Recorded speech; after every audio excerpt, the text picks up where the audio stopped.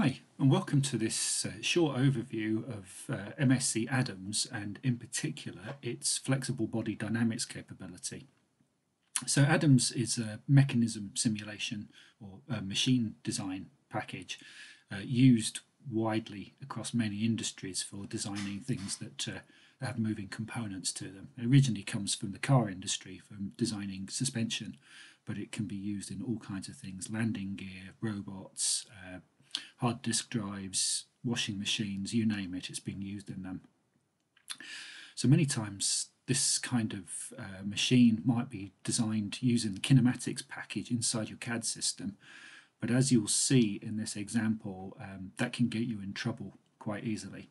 So we have this robot. It's got a riveting tool on the end there, and it goes through a cycle of moving to positions, performing an operation, and then returning back to the start here. If I look at that in the post-processor and look at this is the velocity of the tip of the robot hand, so you can see it moves, gets to the stationary position and stops and holds dead, so you get very ostensibly very accurate positioning, moves again, fixes, moves again, fixes, moves again, fixes. Now, there's potential issues with this. If you simulate this in a dynamic environment, you have the effect of vibration of components. Now, if you do this in kinematics or you do this in rigid body dynamics, you don't get any flexibility to the parts. One of the huge advantages of Adams is the ability to add flexibility to individual parts or all the parts in the model to get their dynamic characteristics more accurately. So the way this is done is through something called component mode synthesis, or Craig-Bampton modes. So basically what we do, we're going to take this component here and make it flexible. So if I go into this one I prepared earlier, what we do is we identify the points where it's connected into the rest of the model. So we've got two interface points at those joints there, and we create a mesh, and then we run it through a finite element solver, in this case Nastran, to calculate a combination of the rigid body modes of the structure, and we can just click through those quickly. So you have 6 nominal 0 Hertz rigid body modes. Now we start getting into flexible modes. So there's one here at 260 Hertz, 322 Hertz, etc. So what we have is a combination of the natural resonant frequencies of the structure constrained at the interface points, but we also have what we call constraint modes, which is representing the static stiffness of the part. So a constraint mode would basically, let's say, hold 5 of the 6 degrees of freedom at this interface point, and then 6 here, and then apply a unit force to the single free one and get a mode shape that reflects a unit force applied in that direction. It then repeats it for all the degrees of freedom, so you would get 6 from this end, 6 from that end, and then when Adams solves, it creates the flexible shape at any given time step from a linear superposition of the modes that you've given it. So you need to be careful that your modal frequencies are within the range of the operation of the system. So if you've got driving frequencies from a motor, let's say, at 400 Hertz, you need to make sure actually that you're going up to about 800 Hertz. So a rule of thumb is twice the range of the driving frequency to do that. So that's enough of the maths. Let's look at how we do this. So we can make this member here flexible by importing from an FE department, but one of the beauties of Adams is the ability to do that within the software. So I can just go in and I can click on the part and make it flexible. I tell it how many modes I want. I'm going to go for 25 in this instance. I want a stress analysis, and I'm going to look at my advanced settings here. So I'm going to set the size 25 millimeters, and I'm just going to go in here to set up the attachments. So it goes through and it throws a mesh onto the structure.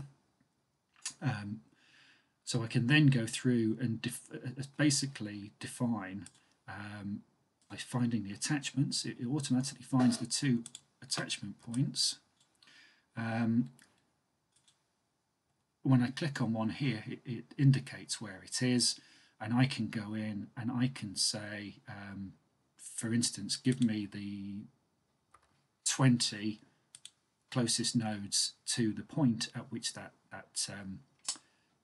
interface is located in the model.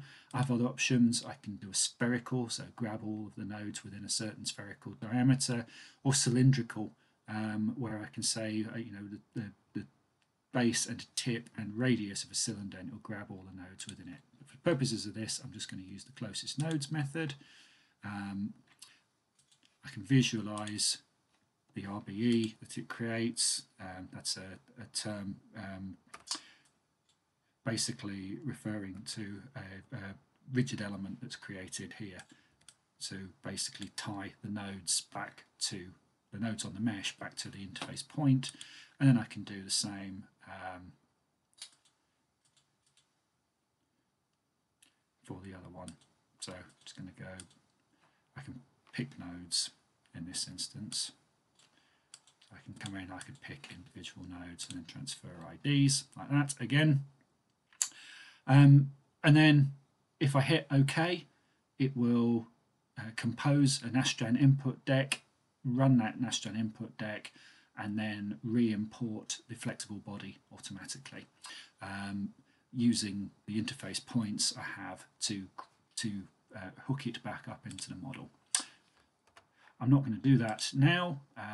For the purposes of this, I'm going to click again to another one that I created earlier. So we have a flexible member here, and because I requested stress analysis, I can get contour plots of von Mises stress on this part. So as it moves, you can see animation of the stresses.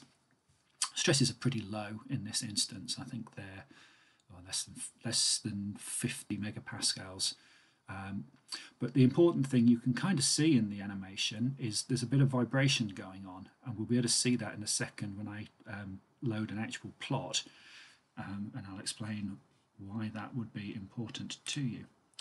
So if I load a plot and I want to look at the pin center of mass velocity, you can see that the robot accelerates away, moves, comes to a halt, but because of the flexibility of that arm now, there's an excitation, there's a bounce going on, and then it moves again, and there's another bounce, and again, and another bounce, and then again, and there's a bounce that decays away.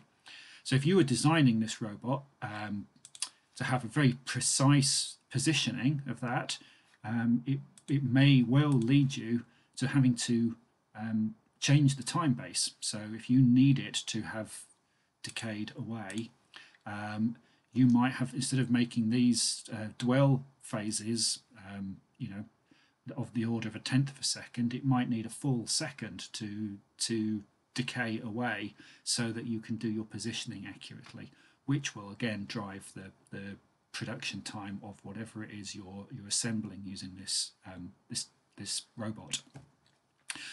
So that's quick overview of how to use Adam's Flex and why you might want to consider using it in the sorts of mechanisms that you design. Thank you.